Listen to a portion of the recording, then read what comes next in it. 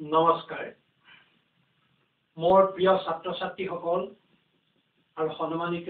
শ্ৰোতা দৰ্শক মণ্ডলী মই ইয়াৰ আগতে অলংকাৰ কাব্যত অলংকাৰৰ প্ৰয়োজনীয়তা সম্পৰ্কে আলোচনা কৰিছো আজি অলংকাৰৰ পিছৰ কথাখিনি আলোচনা কৰিবলৈ লৈছো আগৰ পাঠখিনিৰ পৰা যদি আমাৰ ছাত্ৰ ছাত্ৰীসকল কিছু পৰিমাণে হ'লেও উপকৃত হৈছে তেতিয়াহ'লে মোৰ এই শ্ৰমকণ সাৰ্থক হৈছে বুলি ভাবিম এতিয়া কথা হৈছে প্ৰায় সকলোবিলাক অলংকাৰিকে এটা কথা স্বীকাৰ কৰিছে যে অলংকাৰৰ মূল বক্তৃক্তি আৰু অত্যুক্তি প্ৰতিটো অলংকাৰৰ গুৰিতেই হয় বক্তৃক্তি নহয় অতিশয়োক্তি বা অত্যুক্তি থাকে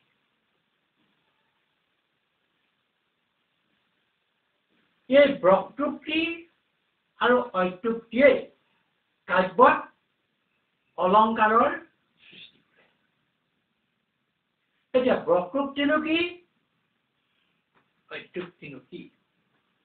এই সম্পৰ্কে আমি খুব চমুৱাই আলোচনা কৰিম বক্তৃক্তি হৈছে বেকাকৈ কোৱা পাক লগাকৈ কোৱা আওপকীয়াকৈ কোৱা আমি এটা উদাহৰণ লৈছো উদাহৰণটো ল'লে আমাৰ কথাখিনি পৰিষ্কাৰ হ'ব আমি এফাকি বিহু গীত লৈছো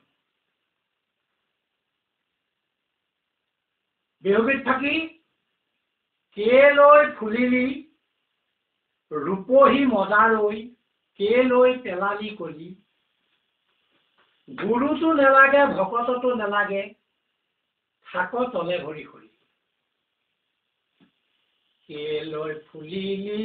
ৰূপহী মদাৰৈ কেলৈ পেলালি কলি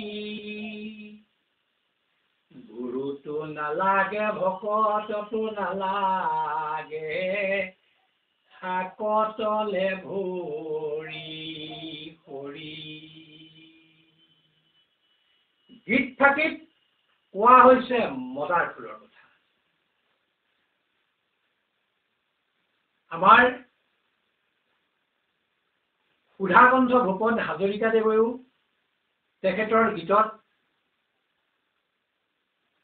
কৈ গৈছে কোনোবাই মোকে হেনো মদাৰেৰে ৰিজালে আমাৰ দৰে লোক হেনো কামে কাজে নেলাগে লাগে হেনো এই বুলি পেলাই যিখিনি গাই গৈছে গতিকে আমাৰ বিহু গীততো সেই মদাৰৰ কথা কোৱা হৈছে গীত থাকিয়ে কৈছে মদাৰৰ কথা যে মদাৰ ফুল তই উজাৰ হৈ ফুৰিছ কি কাৰণে তই ফুৰিছ গুৰু ভকত কটোৱে দেখোন তোৰ ব্যৱহাৰ নাই এইটো সৰল অৰ্থ কবিতা থাকি এতিয়া কিন্তু কবিৰ উদ্দেশ্য প্ৰকৃততে সেইটো নহয় কবিৰ উদ্দেশ্য মদাৰক কোৱাটো নহয় কবিৰ উদ্দেশ্য কি কবিৰ উদ্দেশ্য হৈছে পিতৃগৃহত অনুপভুক্ত হৈ থকা গাভৰু ছোৱালী গীত থাকিৰ জৰিয়তে সেই গাভৰু ছোৱালীসকলৰহে ইংগিত দিয়া হৈছে তাকে যেনিবা প্ৰত্যক্ষভাৱে গাভৰু ছোৱালীৰ কথা নকৈ ইয়াক কবিয়ে গীতিকাৰে মদাৰ ফুলৰ কথা কৈ প্ৰকৃতাৰ্থত বুজাবলৈ বিচাৰিছে এই গাভৰু ছোৱালীসকল এইটো হৈছে বক্তৃক্তি বেকাকৈ কৈছে চিধাকৈ কোৱা নাই আৰু এটা উদাহৰণ লৈছো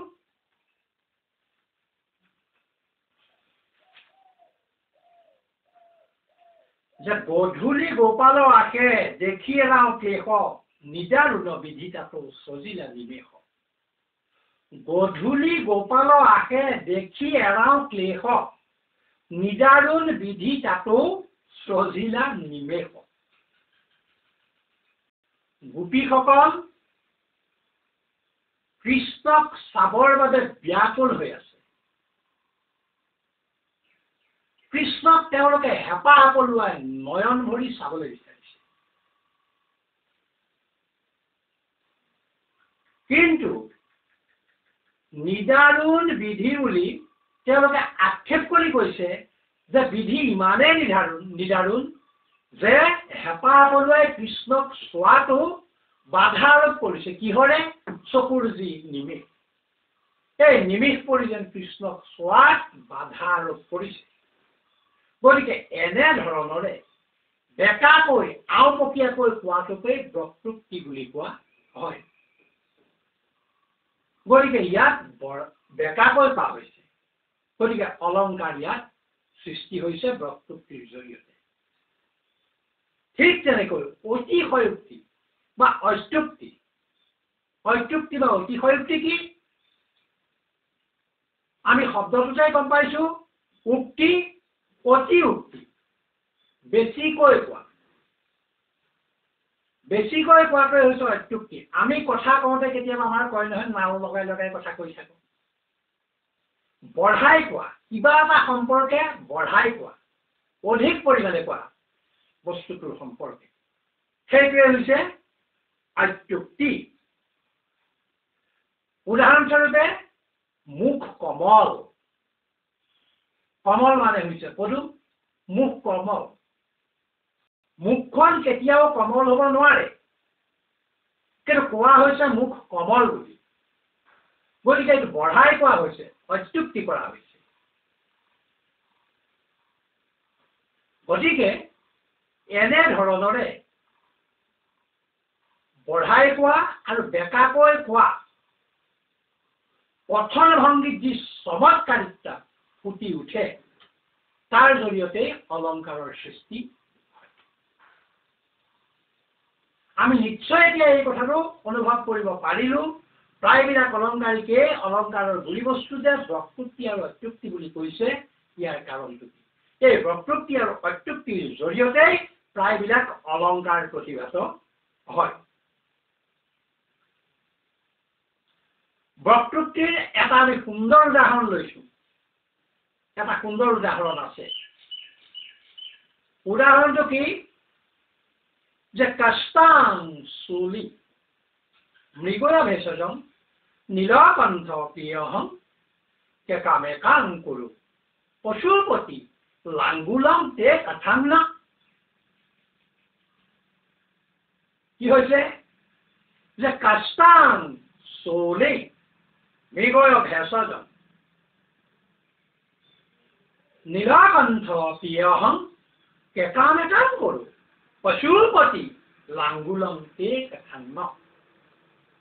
কওঁতাই কয় এটা অৰ্থত আৰু শুনোতাই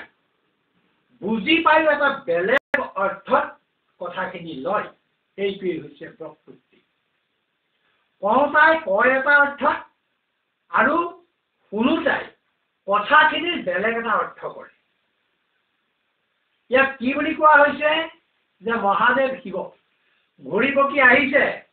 ইফালে আই পাৰ্বতী লক্ষ্মী দেৱীৰ উপহাসত দুৱাৰ ঘৰ মাৰি ভিতৰত সোমাই আছে লক্ষ্মী দেৱীৰ উপহাসত দুৱাৰ ঘৰ মাৰি ভিতৰত সোমাই আছে আৰু তেনেকুৱাতে কৰবাৰ পৰা ঘূৰি পকি মহাদেৱ শিৱ আহি ঘৰ পাই পেলাই দুৱাৰ বজাইছে দুৱাৰত টকৰ মাৰিছে আৰু এই দুৱাৰত টকৰ মৰা দেখি আই পাৰ্বতীয়ে ভিতৰৰ পৰা সুধিছে কাষ্টাং কোনবা মহাদেৱ শিৱই উত্তৰ দিছে যে চুলি যে মই কুলি মানে ত্ৰিশূলধাৰী মহাদেৱ শিৱই কৈছে যে মই কুলি পাৰ্বতীয়ে এই কুলিৰ অৰ্থটো কি কৰিলে কুলি ৰোগী অৰ্থ কৰি কি বুলি ক'লে মৃগয় ভেষজম যে কবিৰাজ বিচাৰি যোৱা আকৌ যদি তুমি কুলি ৰোগী হোৱা মোৰ গুৰিলে কেলে আহিছা মই কিডাল কৰি দিম তুমি কবিৰাজ বিচাৰি যোৱা বেজৰ গুৰিলে যোৱা তুমি শিৱই ভাবিলে মই কুলি বুলি কোৱা নাপাওঁ গতিকে কি বুলি কৈছে নীলকণ্ঠ প্ৰিয় হং হে প্ৰিয়ে মই নীলকণ্ঠ শিৱক নীলকণ্ঠ বুলি কয় শিৱৰ ডিঙিটো নীলা কিয় নীলা আমি জানো সেই যে সাগৰ মন্থনত ওলোৱা গৰলবিলাক সেইবিলাক পান কৰাৰ কাৰণে শিৱৰ ডিঙিটো নীলা হৈ গৈছিলে গতিকে তেওঁক নীলকণ্ঠ বুলি কয় গতিকে শিৱই সেইবাৰ ক'লে যে প্ৰিয়ে মই নীলকণ্ঠ পাৰ্বতীয়ে নীলকণ্ঠৰ অৰ্থটো বেলেগ কৰিলে নীলকণ্ঠ মানে মূৰা চৰাইকো নীলকণ্ঠ বুলি কয় মূৰা চৰাই কেকবেক কৰি থাকে গতিকে পাৰ্বতীয়ে এইবাৰ ক'লে যদি তুমি নীলকণ্ঠ তেতিয়াহ'লে যোৱা বনলৈ যোৱা আৰু কেকবেক কৰি থকাকে কেকবেকাই থাকাকে যদি নীলকণ্ঠ শিৱই হা মোক এইবাৰো চিনি নাপালো কি হ'ল গতিকে তেওঁ এইবাৰ কি বুলি ক'লে পশুপতি মই পশুপতি প্ৰিয়ে হে ৰামৰ পশুপতি পাৰ্বতীয়ে এইবাৰো অৱতাৰ অৰ্থ কৰিলে পশুপতি মানে বনৰ ৰজাৰ অৰ্থ কৰি পেলাই ক'লে আৰু যদি তুমি বনৰ ৰজাই হোৱা তেতিয়াহ'লে তুমি আকৌ ইয়ালৈ কিয় আহিছা হাবিলে যোৱা গতিকে এইটো হৈছে প্ৰকৃতি কওঁতাই কয় এটা অৰ্থ আৰু শুনোতাই এটা সম্পূৰ্ণ বিপৰীত অৰ্থ তাৰ পৰা কৰে গতিকে তাকেই প্ৰকৃতি বুলি কোৱা হয় মনত ৰাখিবা বৰ সুন্দৰ মনত ৰাখিবলৈ প্ৰকৃতিৰ এই উদাহৰণটো শিৱ আৰু পাৰ্বতীৰ মাজৰ যি কথোপকথন মনত ৰাখিবা ইতিমধ্যে আমি অত্যুক্তিৰ উদাহৰণ দিছো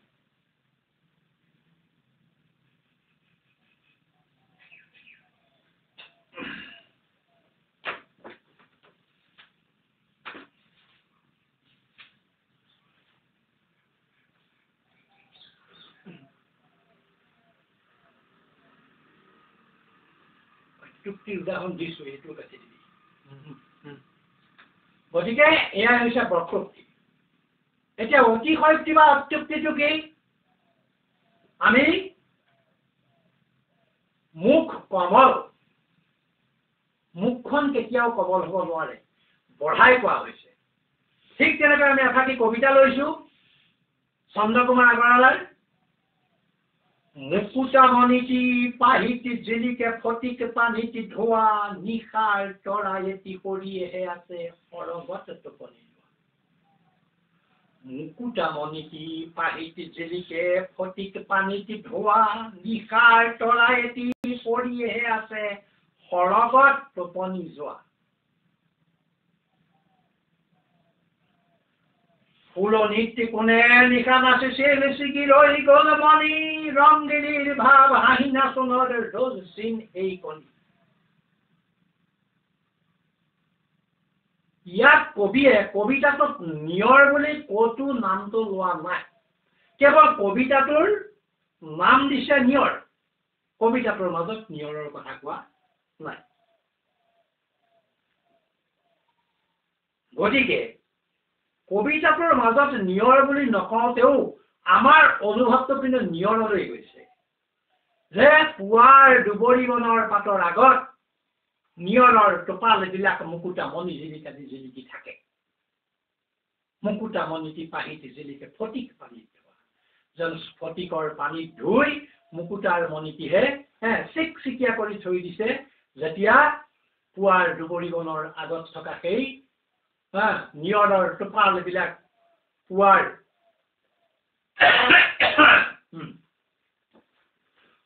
সূৰুযৰ কিৰণ পৰি জিলিকি উঠে গতিকে ইয়াৰ জৰিয়তে আমি এই অত্যুক্তি বা অতিশয়োক্তিটো প্ৰকাশ পাইছে এই দুটি চঞ্চল নীল পদুম বুলি ক'লে আমাৰ বুজিবলৈ বাকী নাথাকে এই দুটি চঞ্চল নীল পদুম এই বুলি ক'লে আমি গম পাম যে কি কৈছে যে ধুনীয়া চকু দুটাৰ কথা কৈছে আমি অনুভৱ কৰিম বুজি পাম কিন্তু চকু দুটা কেতিয়াও চঞ্চল নীল পদুম নহয় চকু দুটাৰ সম্পৰ্কে বঢ়াই কোৱা হৈছে নাও লগাই কোৱা হৈছে অত্যুক্তি কৰা হৈছে গতিকে প্ৰায়বিলাক অলংকাৰৰ গুৰি বস্তু বক্তৃক্তি আৰু অত্যুক্তি এতিয়া আমি কাব্যত অলংকাৰৰ স্থান এই সম্পৰ্কে চমুৱাই আলোচনা কৰিম কাব্যত অলংকাৰৰ প্ৰয়োজন আৰু অলংকাৰৰ স্থান দুইটা বস্তু বেলেগ প্ৰয়োজনৰ স্থান দুইটা বস্তু বেলেগ প্ৰয়োজনীয় সকলো স্থানত কিন্তু শোভাকৰ নহয় সকলো স্থানতে দৰকাৰী নহয় ভাতৰ লগত আমাৰ জলকীয়াটো শোভাকৰ দৰকাৰী প্ৰয়োজনীয় কিন্তু চাহৰ লগত আমি জলকীয়াটো খামনে সেইটো প্ৰয়োজনীয় হয় কিন্তু স্থানটো তাৰ ক'ত কেনেকুৱা গতিকে কাব্যটো অলংকাৰৰ স্থান কি এই সম্পৰ্কে আলোচনা কৰিলেও আমি দেখিবলৈ পাম যে সকলোবিলাক আলংকাৰিক এই ক্ষেত্ৰতো একমত নহয় কাব্যত অলংকাৰৰ স্থান সম্পৰ্কেও আলংকাৰিকসকলৰ মাজতে মতভেদ আছে খুব চমুকে কেৱল কথাটো উনুকিয়াই যাম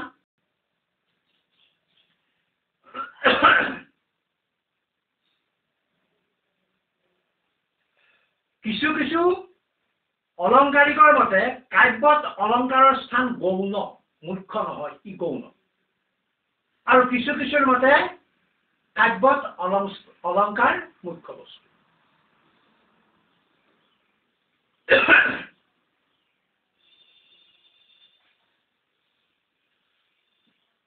কাব্যত অলংকাৰ মুখ্য বস্তু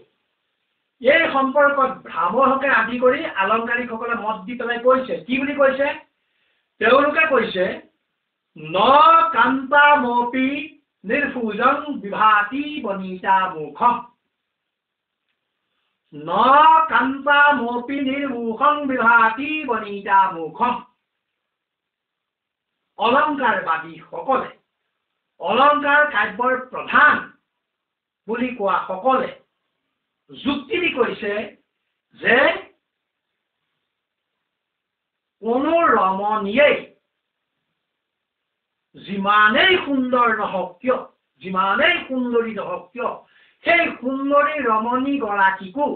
যদি মাজে মাজে দুই এপদ অলংকাৰ পিন্ধাই দিয়া যায় আৰু সুন্দৰ হৈ পৰে ঠিক তেনেকৈ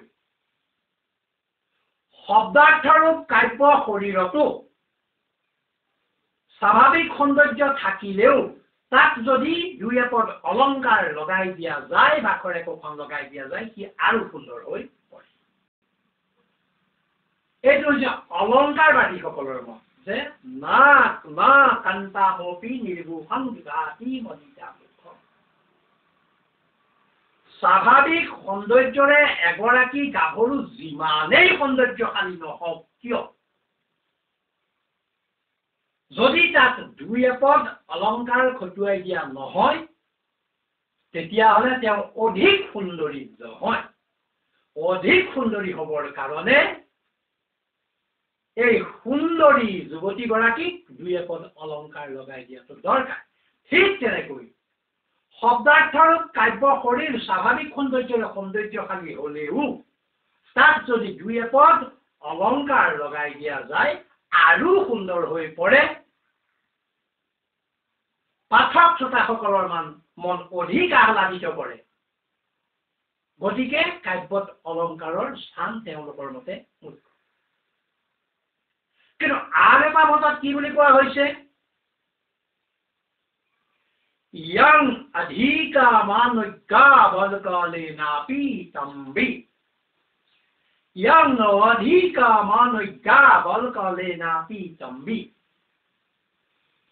যে এই শকুন্তলা বাকলি বসন পিন্ধিও অতি সুন্দৰ অতি ধুনীয়া অতি সুন্দৰী সুন্দৰ ৰূপত প্ৰতিভাত গতিকে স্বাভাৱিক সৌন্দৰ্যৰে সৌন্দৰ্যশালী এগৰাকী গাভৰুক অলংকাৰৰ প্ৰয়োজন নাই উদাহৰণ দিছে তেওঁলোকে যে শকুন্তলা আশ্ৰমত বাকলি বসন পিন্ধি থাকিও ইমানেই সুন্দৰী হৈ পৰিছিলে যে ৰজা দুষ্মন্তৰ ইয়ং অধিকা মানজ্ঞা বলকলেনা পিতম্বী ইমানেই সুন্দৰী হৈ পৰিছিল যে এই লব্ধং মে নেত্ৰ দিব্যানম তেওঁৰ চকু জৰিয়ে দিব্যা লাভ কৰিছিল গতিকে এই দ্বিতীয় মতৰ যিসকলে অলংকাৰ গৌণ বুলি ক'ব বিচাৰিছে তেওঁলোকৰ মতেৰে শব্দাৰ্থ ৰূপ কাব্য শৰীৰ যদি স্বাভাৱিক সৌন্দৰ্যৰে সুন্দৰ হয় ৰমণীয় হয় তেতিয়াহ'লে তাত আকৌ সুকীয়াকৈ অলংকাৰ দিয়াৰ প্ৰয়োজন নাই সেয়া নিজে নিজে অলংকাৰ হৈ স্বাভাৱিক সৌন্দৰ্যক লৈ অলংকাৰ হৈ পৰে যিয়েই কি নহওক